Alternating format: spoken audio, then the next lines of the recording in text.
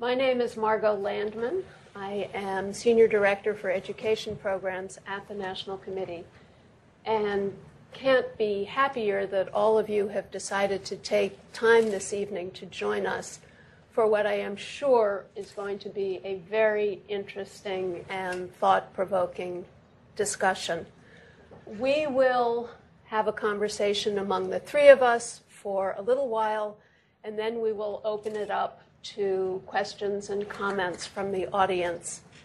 If we do have people in the overflow rooms, I don't know if we do, and you have questions, come on over and we will accommodate your questions as well.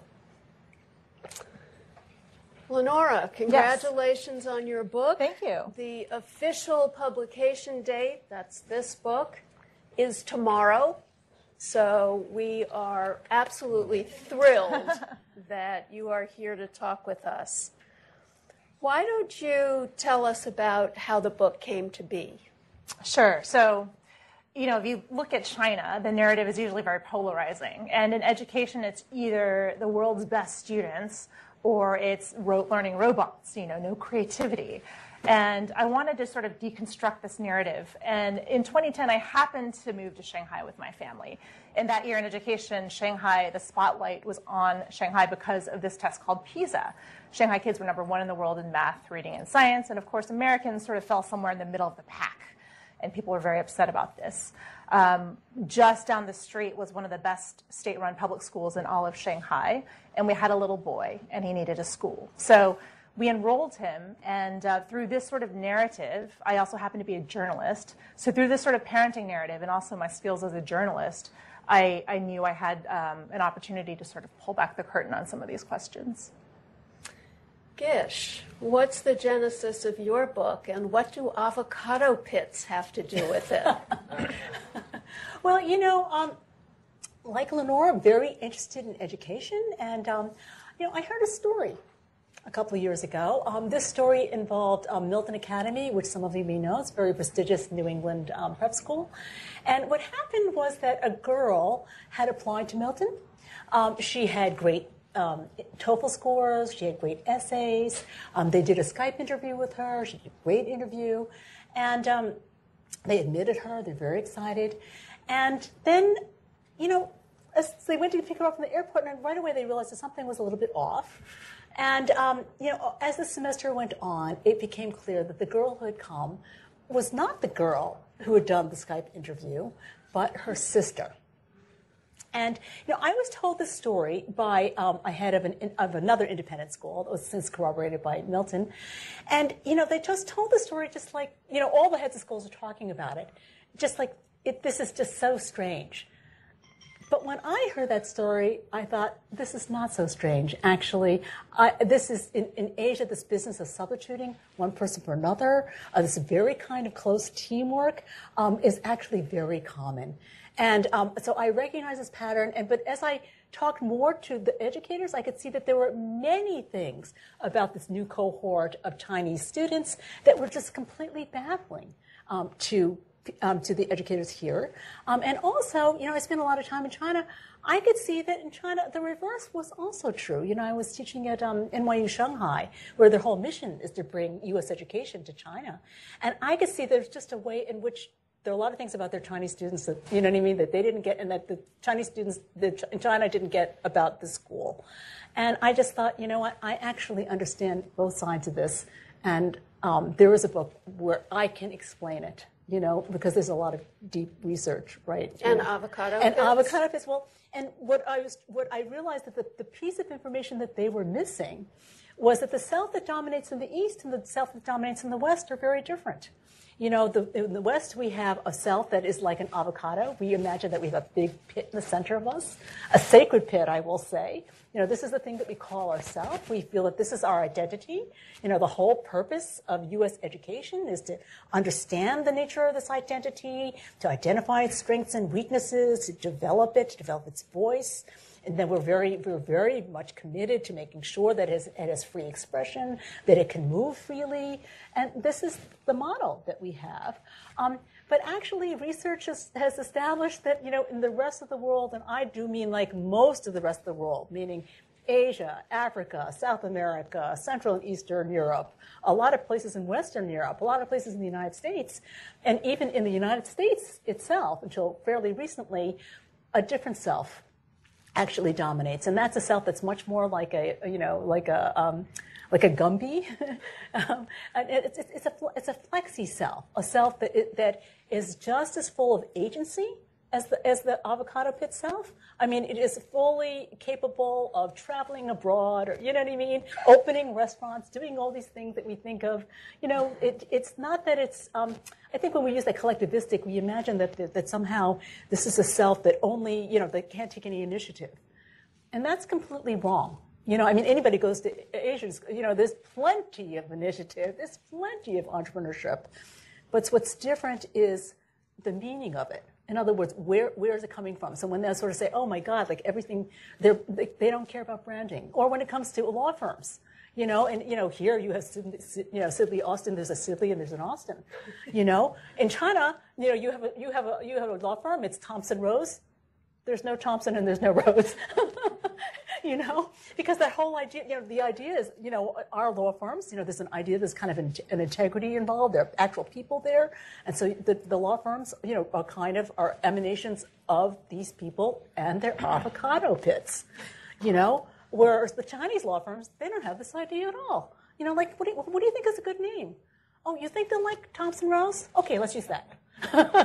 It's a completely different view. So you can sort of see it's much more geared to, well, what will work? Oh, that'll work. We'll do that. As I think about Chinese education, which I have spent a lot of time doing, and about American education, I find myself troubled by the sweeping generalizations. Mm-hmm. Mm-hmm. There is not one education system here. There is not one education system there. The child of a migrant worker in Shanghai is not getting the same education as the kid at the Songqing Ling school. Right. Obviously, we have an hour. We have to make some generalizations. But it's something to keep in mind that there are a lot of differences. You've gotten a lot of attention for this book, Lenora, which is great. But I wonder if some of the commentary has gotten things a bit wrong, suggesting that you say we're going to wade into that. Chinese education is all good, Western education, American education is all bad. Using yourself as an example, you obviously did pretty well as a product of Houston Public Schools. You went to Stanford, which is not known for taking slouches. What is it that you see that's positive about the Chinese education system that you've seen through your son's experience and through the reporting that you've done for this book? Sure. First, let me go back to the first week of my son's experience in school. And, as a mother concerned about individual choice, I want him to eat eggs. I want what's good for him, but I don't want to force him to do something. So he goes off to school the first week, and the teacher immediately shoves eggs in his mouth and pretty much holds his mouth shut until he swallows. So this offends pretty much every sensibility in my body. And I march off to school, and I confront her. I say, in America, in America, we incent our children to choose. We explain the benefits of egg eating, and we trust them with the decision. We don't use force. And she says, does it work? And I say, sometimes yes and sometimes not. And then later she says, don't ever challenge my authority in front of a child again. So I immediately realized that I'd been for much more than I bargained for. So when Gish is talking about sort of individual, where are the motivations coming from? In China is very much sort of a group orientation. She was very concerned that I was making waves that would detract from, the group progress in the classroom. And she had a very central idea of what her authority was supposed to look like. So when Gish talks about internal, a lot of my work is about external drivers of behavior. And can I just show a quick slide? I just want to show them the stakes of the education system. How do I go? There it is. Okay, so just very quickly, education in China is essentially a sorting mechanism. Now, you can say this actually applies in Shanghai, much more so in the countryside, but there's a lot of anxiety around education. If you think about 18 million babies born every year, at every level of the ladder, there's an entrance exam. And at that high school entrance exam, you lose something like 8 million kids, right? You cannot go on to regular high school. At the college entrance exam, you lose another few million. And if you're talking about the very top tier that everyone aspires to, you're really only talking about a couple 100,000 children. So this is high stakes, right? And that drives behavior. So I think it's really important to understand this external force. If you actually, I love talking to Chinese parents in Shanghai. If you say, "How's Cindy doing?" I'm expecting them to say, "Oh, she loves tennis. We go to museums on weekends," but it's usually something like this. Out of 47 students in her class, she's 8 in math, 9th in Chinese, and 27th in physics. Everything is really about that score and that ranking in relation to the group. So I just think that's really important to understand. Now, there's good and bad. There's good and bad. And one of the good things that I've discovered in our experience there is that the Chinese have a cultural term. It's called 吃苦, or eating bitter. And that translates into hard work in the classroom. The studies show that there's a connection between hard work and sort of achievement. And in the US, and I've gotten a lot of flack for this essay that I wrote, we get it right in sports, right? We're okay with pushing Johnny because we believe he'll get faster if he just trains harder. But when you translate that into the classroom, it doesn't quite work because we're scared he's going to feel bad about himself. We don't really believe that in that connection between hard work and achievement, we're more likely to believe in talent. And so I feel like that is one cultural difference that I've learned in my research. There's a few more, but I'll stop there. Would you say that there are some strengths to the American education system that you don't see in the Chinese system? Yeah. So just quick, this slide. Ooh, these are Gish's slides. But, okay, so there's a lot of order to this classroom, which is great, right? I mean, good and bad. You have these kids packed in very tightly, and this teacher has decided that 3 rows with knees touching the chairs in front is order. But I see hope, because if you look, there's a lot of individual expression. Some kids are paying attention, some kids aren't. There's laughter, there's joy. Now, you stay in this system for too long. Now, I went into the rural countryside, and these kids are, pre-teenagers, and I gave them a bunch of art materials, and I said, I want you to illustrate your dream. What is your dream? So out of 50 kids, I got something like 48 houses, right? Everybody had sort of the same idea. 2 were really into world peace, which is great, but a lot of houses.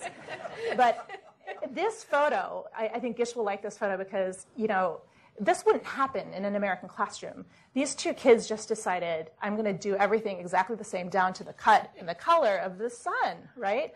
And so that orientation is, I think, captured very well in this particular photo.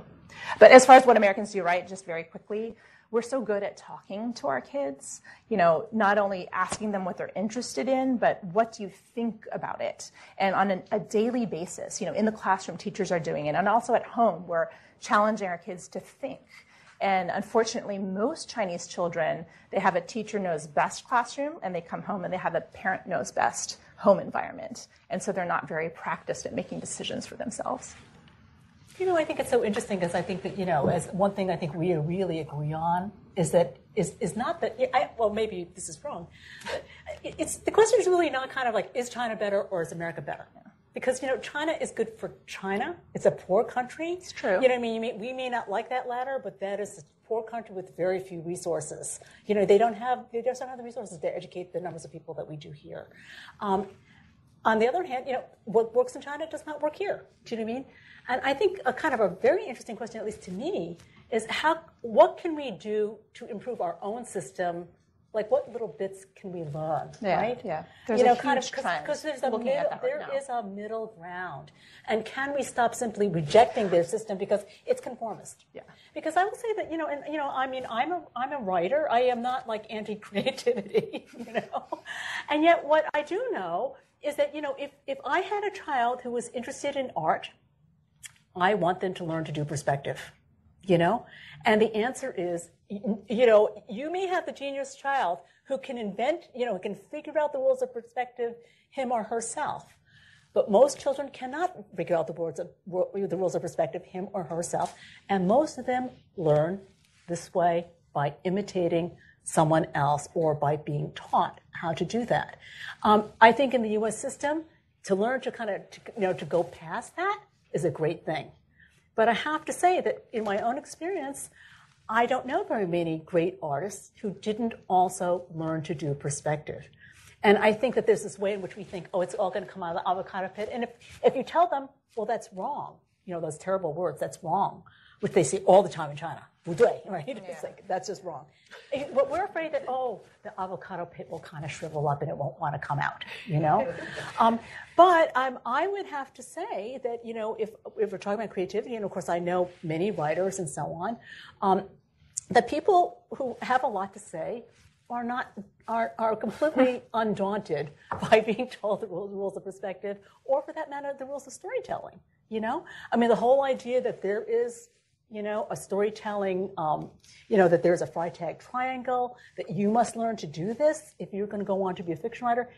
It's necessary but not sufficient, right? If you're learning to do this, it's not going to make you a great writer. But then you sit down with, early Faulkner, early everybody, and you discover that actually they could all do it, And I think that there's nothing about learning to do those things that impedes creativity, in my view. You were going to say something. I just, this narrative about Chinese not being creative. Yes, if you look at that photo, these kids didn't really feel the need to sort of do something different from each other. And in the West, we so value individualism. And often it's sort of the loudest person that we think as the leader, And in China, it's very different. And I also have, just from talking to entrepreneurs and seeing what works in China, there's a different driver of creativity that we sort of forget about, which is authoritarianism. And if you have that top-down teacher who says, I don't want to hear your opinion, you find little ways to get around her. Now, you see this in really young kids. They learn from a very young age. If there's only certain times you can get water, this is terrible, but this is a reality of the Chinese classroom. There's 50 kids, right? There's only certain times you can get water. You find creative ways. And there's, if you're branded a coffer, you can go get water anytime you want, And so you see kids with the nurse check-in in the beginning, they open their mouth and they go, and then they get the yellow card and they can go get water whenever they want, So there are little ways. One character in my book, there are antiquated laws that basically require you. Imagine if you had to take the SAT in your place of birth. That means I'd have to go back to Philadelphia and take the SAT there. Well, in China, there are hukou laws that basically require you to go back. So, there's all kinds of ways that people devise to work around the system. And I feel like that authoritarianism, which is so, it feels so wrong, it actually drives behavior in China. Yeah, I will also say that in a general kind of way, because there are so many barriers, not everybody has to be Steve Jobs, and it kind of lets people off the hook a little bit. Right. Now here, I tell you, kind of, if you're talking about kind of the Harvard, Stanford level, what you're supposed to do, it's just so extraordinary. You need to be extraordinary, capital E. And that is a lot of pressure. So when you look at when people have creative block, in a funny kind of way, if all those impediments, then you don't have creative block, because if you don't do something great, it wasn't your fault. Whereas there are all these people, it's kind of like they know, who am I? Who am I? Who am I? And honestly, they kind of just drive themselves into a little hole in the ground, asking a question that maybe if they just did, they had all, it's just like tennis. It was just like kind of, you just got to get the ball over the net. If they were focused on getting the ball over the net, they might actually be better off. They might be happier and more creative. I'd like to go back for a moment to the girl at the baggage claim. I think most Americans would say, or many Americans would say, that that's an example of corruption. That here, the American school thought it was getting girl A, but girl B was taking the test and doing the Skype interview and not showing up at Logan. You have a description that sort of made my hair stand on end with the purchase of Coach bags. Yeah. Talk about those episodes and what they mean about our society and Chinese society. And either one of you can go first. Well, I will say just in generally, these test-focused, a test-focused system of any kind tends to produce corruption. For example, here, very famously, once we had No Child Left Behind, we had that huge scandal with the Atlanta's teachers. I don't know if you remember this. Yeah. But, I mean, it's just like, the whole district is cheating. I think 11 teachers ended up in jail. Superintendent. Yeah. And, so we have cheating, once you you have a high stakes test like that, people will cheat. And so I think that's everywhere.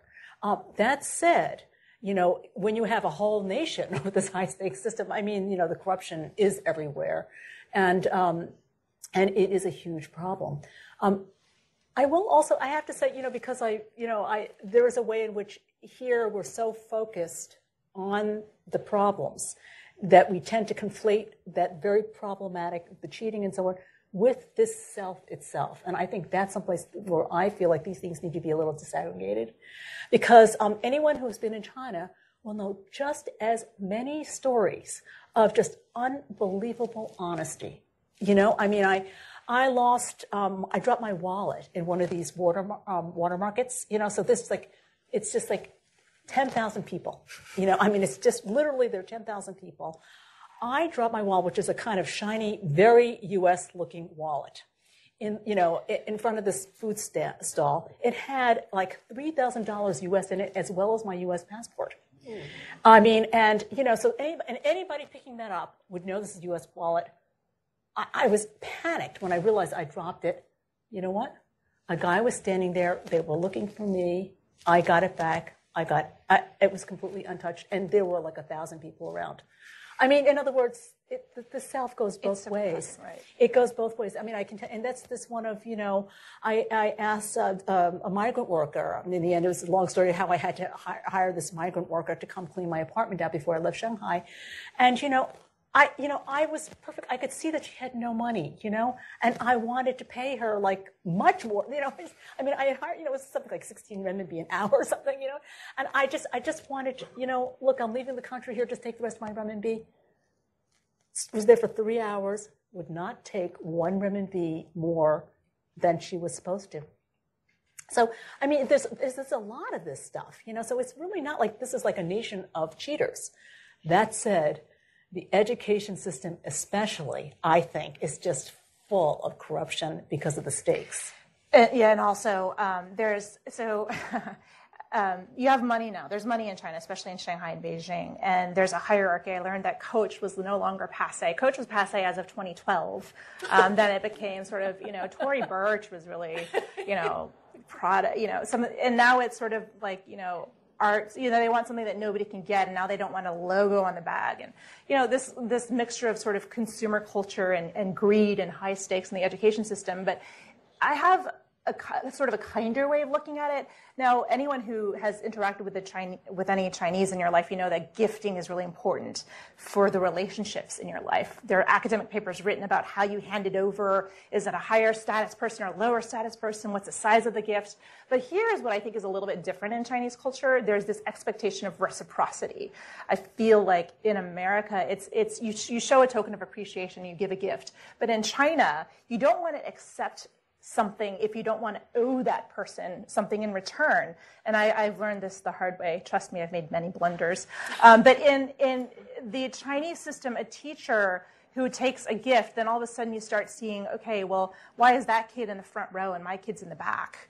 And in the performance lineups, why is my kid in the back? And did this kid really earn the A, or is it something else? Was it the Louis Vuitton? And this is a problem in Shanghai, and actually in rural areas, it's not Louis Vuitton. It's more tutoring for outside services, paying your teacher for time outside of class. And it is that combination of stakes and this sort of gifting culture and, greed. So let me just show you, I'm going to show a slide as well. Wait, this is... That was our true selves. But also I want to show this thing. See, this is a pit self. And so as you can sort of see, this is the self that we recognize from, most of our literature. And there's a very strong boundary around the individual. And this is the flaxy self. And what you can see is that there is there's still a boundary between, the individual and their intimate others. But it's a permeable boundary, right? And the really strong boundary actually is between the in-group and the out-group. And the reason how this connects to your story, Lenora, is that when you give a gift what you are doing is you are moving someone, you are moving someone from this to this. Do you know what I'm saying? And so, and therefore, in a way, perfect. I like that. but that's what's happening, right? That's right. And that's where the reciprocity is coming from. What you are really saying is now we have a relationship, and it goes back, and now we're much closer. And so that's why I think that we look at in America, this is always corruption. But in China, sometimes it's corruption, or because you're moving closer to each other for a reason. It's instrumental, but frequently it's not. Frequently it's just a way of establishing a relationship, and also, like I say, in the instrumentality part of it can be complicated. It's like somebody once said to me, he said, I feel more comfortable giving with somebody gives me a bribe because then we're all kind of in this together. So. It's kind of like if they come to get us, we're all going to go down together, So so the bribe. We think the bribe itself is very important, the bag or whatever, but that isn't necessarily what's important. What's important is now we are brothers. All right. So a very quick story. We have a friend who's a very famous painter in China, and he decided to paint my son, and this was sort of a big deal. He spent a lot of time doing it. Now we have this painting that's kind of probably worth quite a bit of money. We thought, that's really nice. And then 3 years later, it turns out his brother has this anti-gravity machine, and my husband reports for NPR, and he wanted my husband to do a story on this anti-gravity machine that really has been going nowhere for 10 years. So now we realize if there's something coming our way, you have to sort of question, where this is coming from. But, it's not necessarily corruption. It's just a way of showing appreciation and giving us something. But yes, at some point, it's part of taking care of people in your group. So.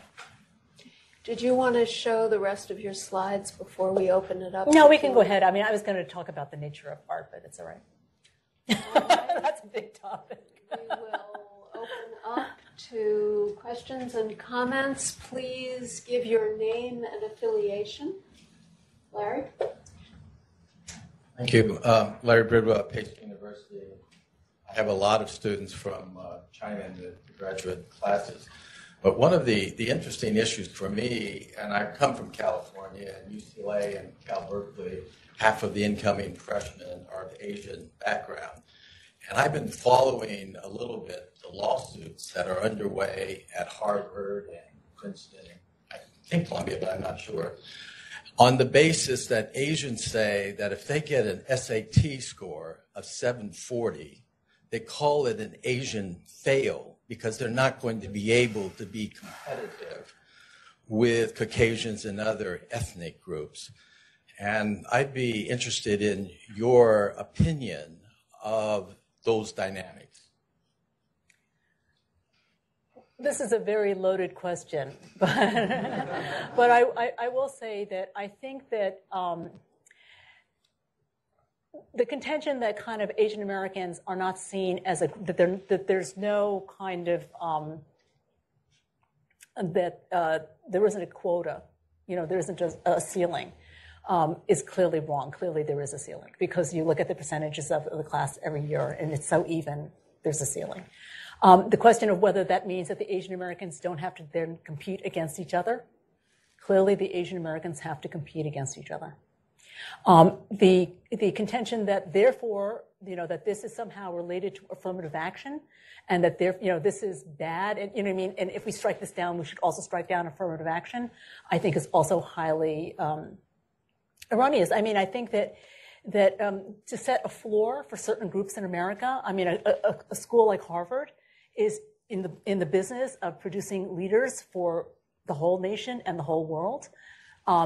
There has to be diversity. I mean, I think for anybody to argue that diversity is not important and it's just a matter of how well you do in academics is just completely wrong.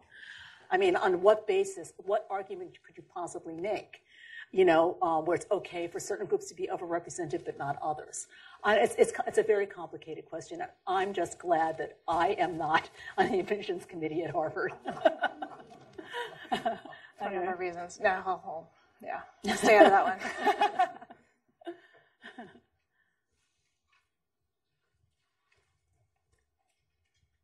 Hi, I'm Maria Casa. I work for the Council on Foreign Relations.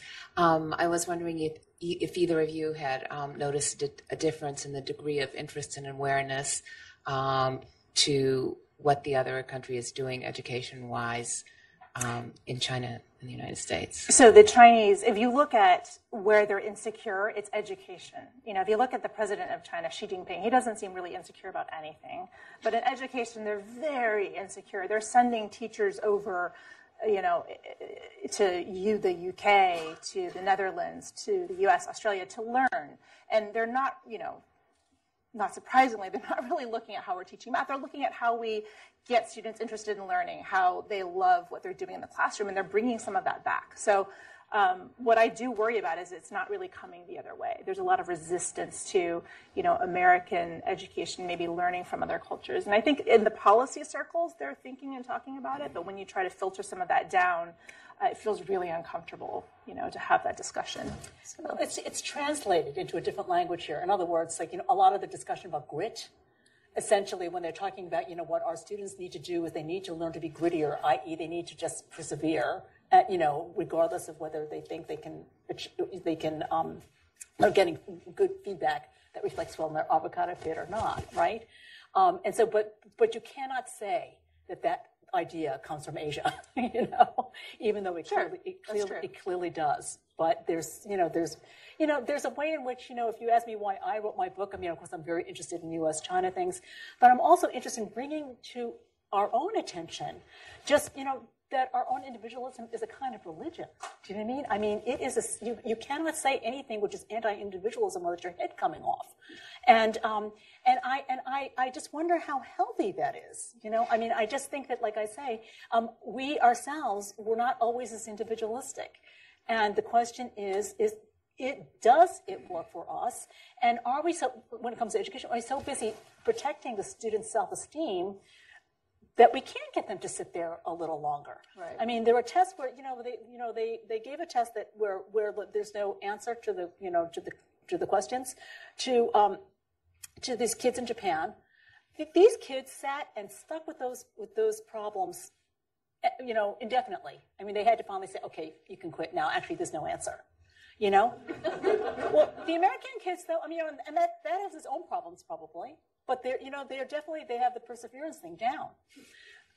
The U.S. kids, on the other hand, 30 seconds, and they gave up. I don't know what the answer is. And the answer is, in any field, I don't think there is any field where people have not achieved through tremendous levels of perseverance. So, so the degree to which our individualism has led to this kind of hyper protection of our avocado pits has led to an inability to persevere. It's quite a problem. And that's basically what I said in my Wall Street Journal Saturday essay a couple of weekends ago, where you have to think about where is this emphasis on the individual going a little bit too far, where teachers are spending a lot of time attending to individual needs that maybe aren't necessary. I'm talking about the ones that aren't necessary, that aren't, life-preserving, the ones that don't detract, that don't have to do with learning. We should have a thought about this. What are we doing in the classroom? And I think that's one of the lessons. Yeah, and just serve our students if they're, That's right. if they can't master basic math. That's right. Do you know what I mean? Who was served by that? To me, there are research studies that show you protected their self-esteem, but you have not served that student. And it's so hard to get that connection. If you actually look at all the research studies, primary school math skills actually correlate to earnings, a couple decades later. And that's something that just sounds kind of icky, but it's true. If you look at the research, that's what it shows. Back there.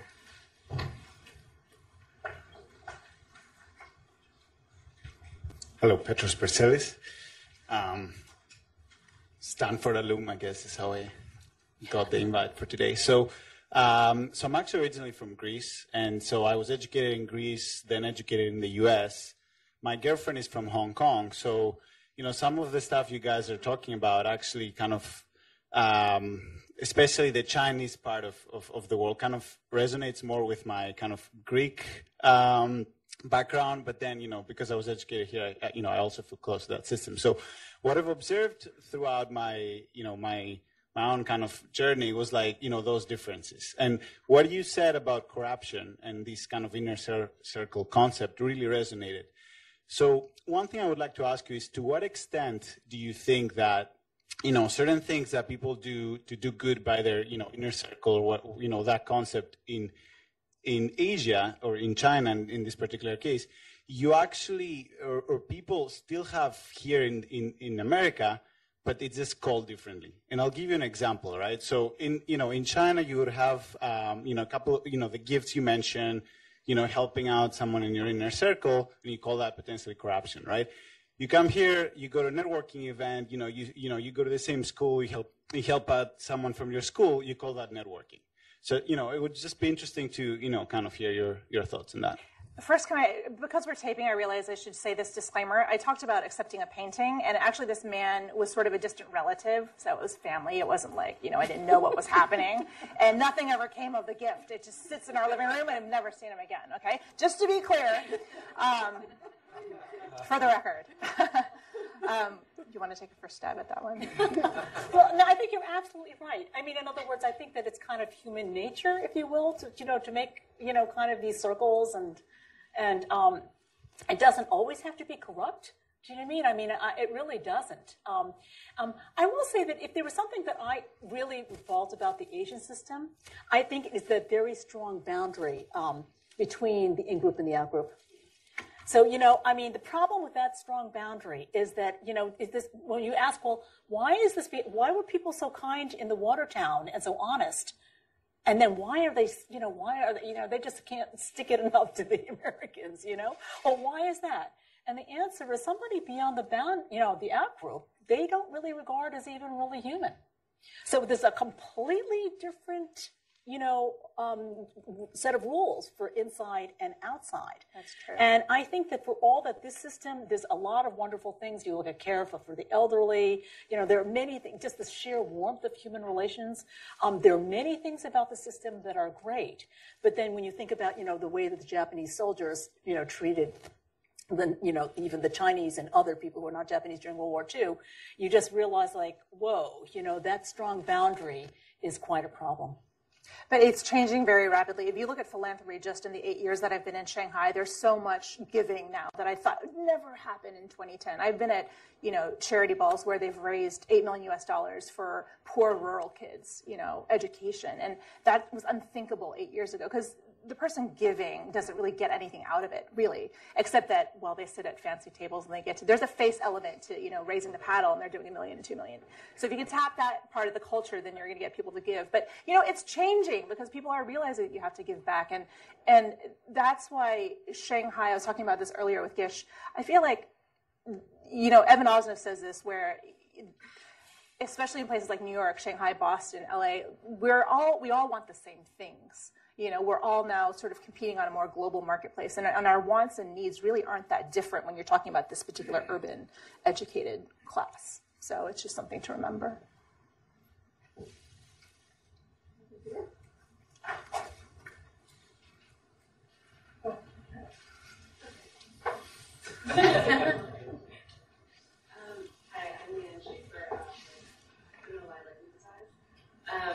I've been thinking a lot about this topic ever since I received the invite to this program because I was just on my way to Shanghai for a long work trip. My company is Taiwanese, but we work primarily out of China now, and we do have an office here.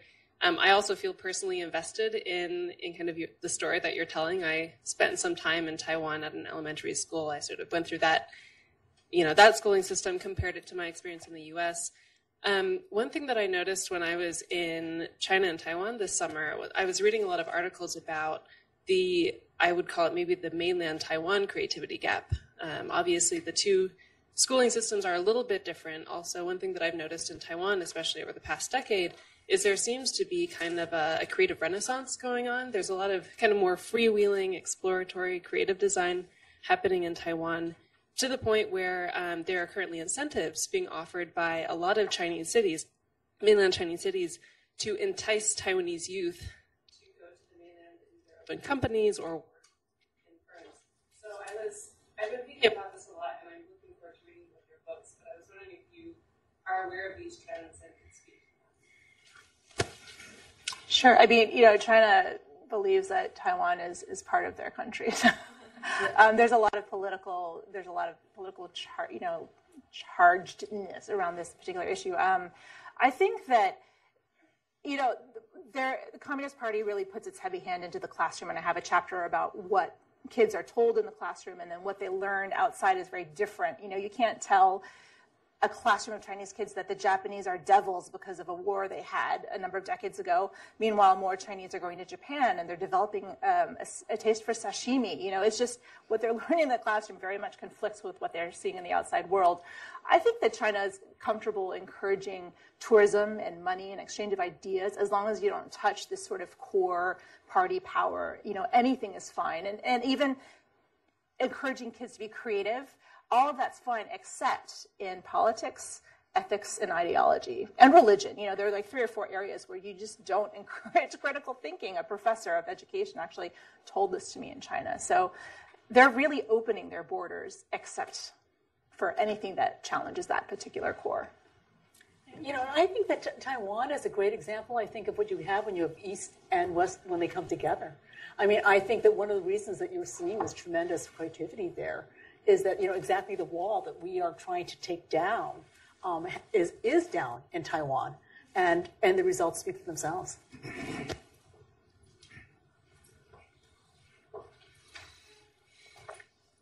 Hi, my name is Kristen Green. I'm from IIE, and I'm a former Dean of Admissions from Yale and U.S. College, Singapore's first liberal arts college. But I'm not going to talk about admissions. I want to talk about macro level. It actually touches on what you talk about. I had a professor that once told me that he talked all about this, like China, is rising up, and the Chinese are saying we're just getting back to where we were. Mm-hmm. And so my question for you is: we talk about net export of Chinese students to the U.S., but the conversation's really turning to net import, and we're seeing increase of students going to China for education, mostly from the region. And I'm kind of curious if you yourselves have seen this trend, and if so, why? And people going to China for their undergraduate degrees. That's right. From did you say from the U.S.? Worldwide. Oh, worldwide. Worldwide. Well, China's spending a lot of money on its university sector. They take great pride. They've decided that they're going to build something to sort of rival the Ivy League. And there's a lot of money attached with that. I've met a lot of academics coming through Shanghai, and they have grants that you just wouldn't imagine. They'd never get in the Netherlands or even, here, just money being thrown at them. And with that comes student interest, right? So that's something that China is hoping to develop. I think it's also just a matter of where they're placing their bets, and I think that enough people have come to the United States to realize that actually this very thing that we're talking about, the divide between the flexi self and the pit self, is such a difficult divide to navigate that a lot of them realize that actually they might be better off not trying to come to the United States, and they'd be better off learning to deal with China, where, yes, things are very difficult, and yes, they have long-standing, kind of ethnic animosities of various kinds, but fundamentally, you're running on a system that is enough like what they know that they can succeed there.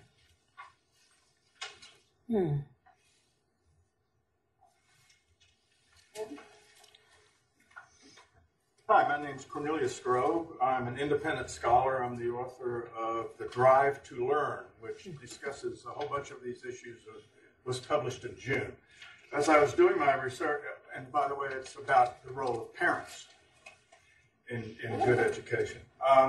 One of the things I came across as I was doing research for the book is a study that is actually still ongoing out of Stanford University.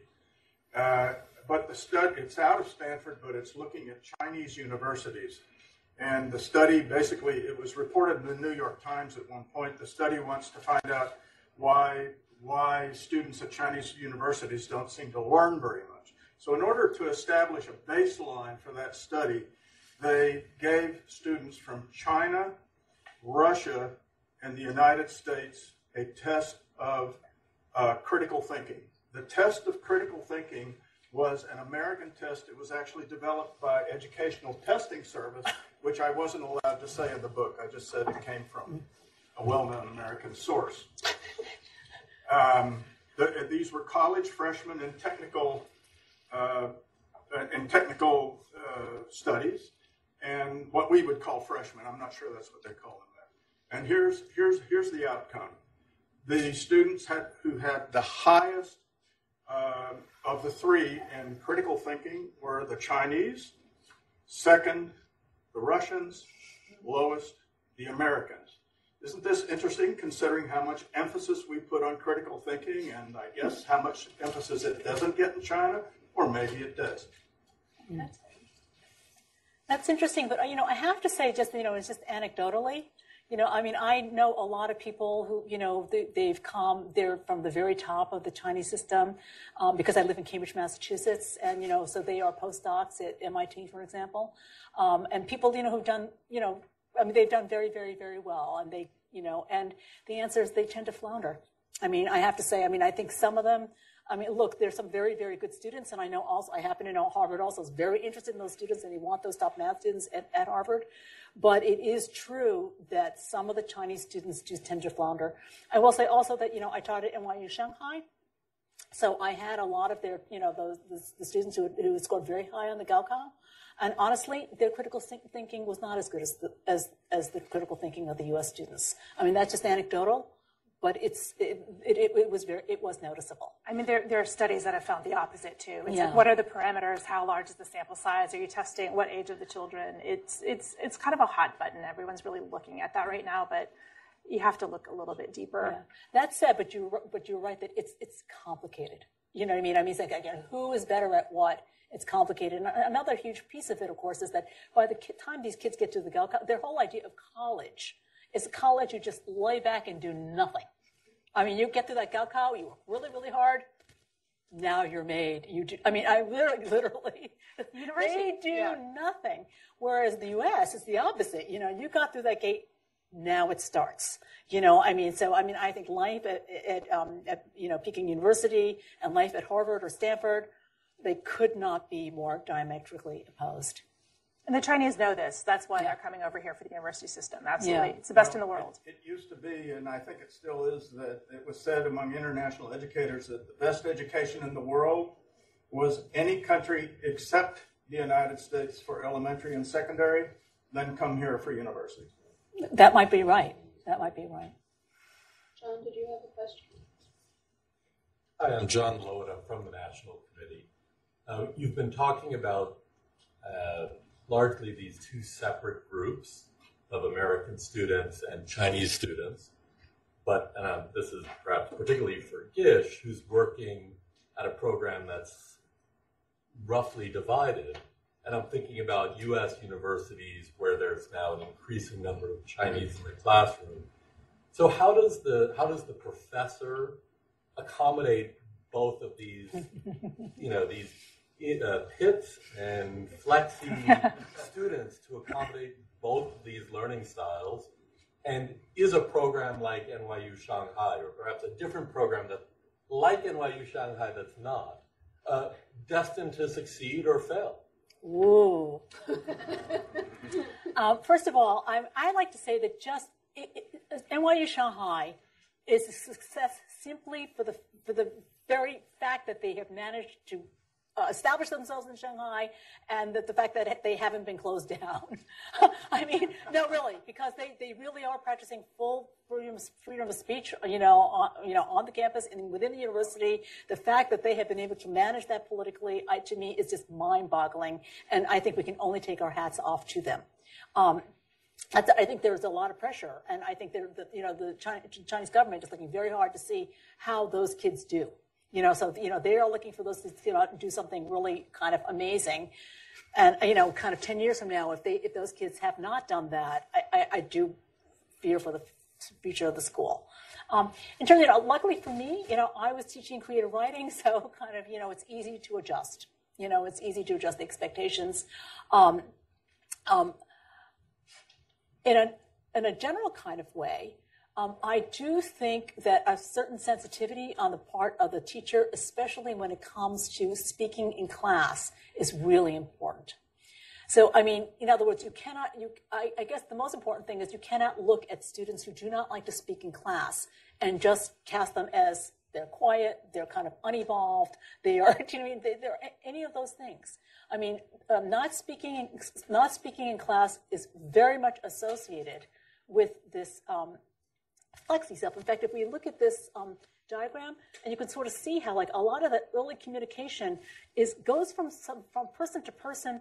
It's not verbal, and the ideal is still a kind of nonverbal, intuitive understanding. You know, that is kind of their base language, if you will. It remains the ideal. You know, like kind of everywhere in Chinese literature, unspoken communication, you know what I mean?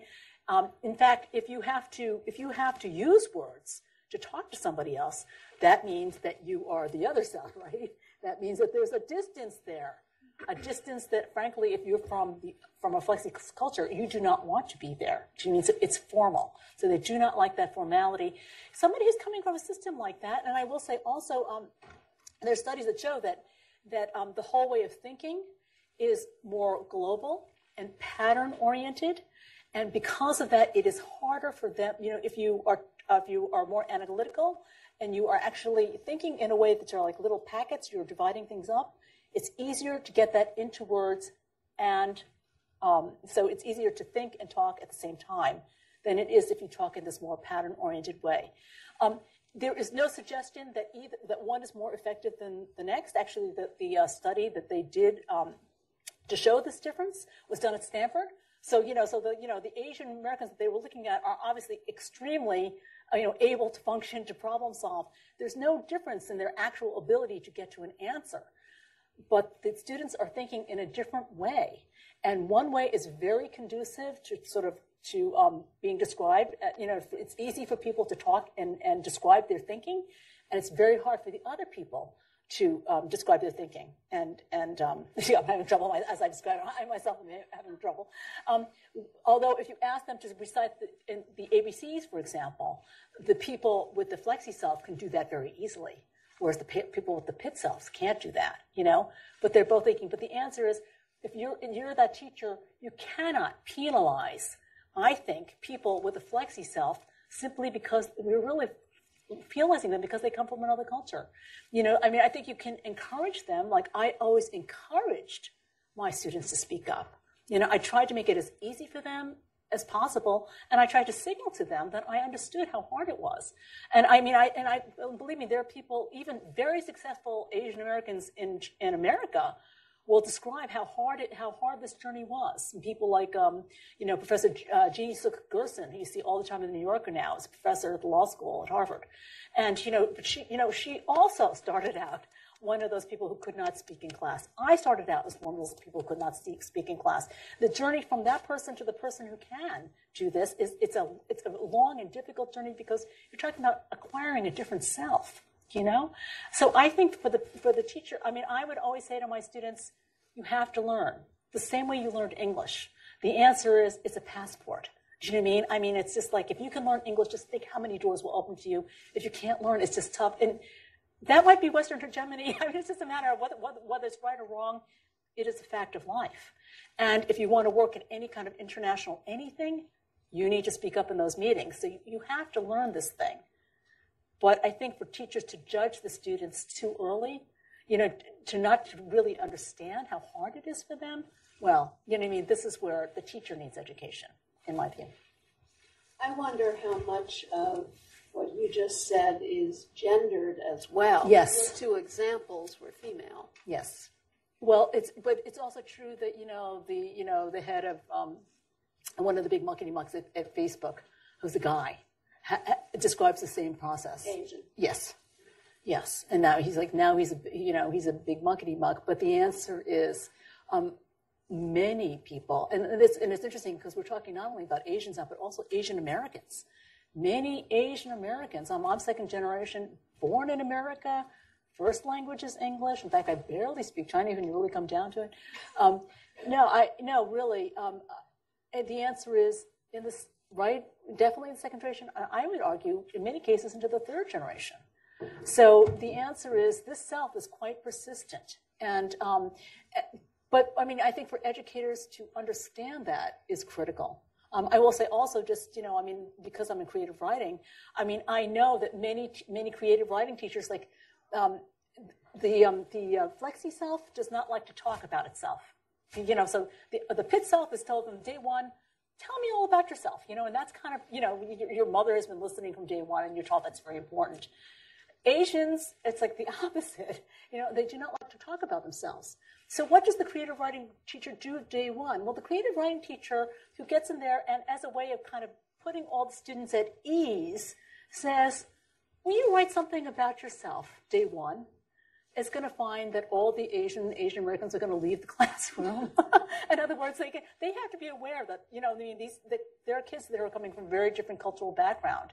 And if you say, please write an essay about yourself, that could backfire big time. Unfortunately, we've come to the end of our time. I want to encourage you to purchase these books. They are really, really, truly worth reading. I have read them both, to the surprise of our speakers. Please join me in thanking them very much for coming and speaking.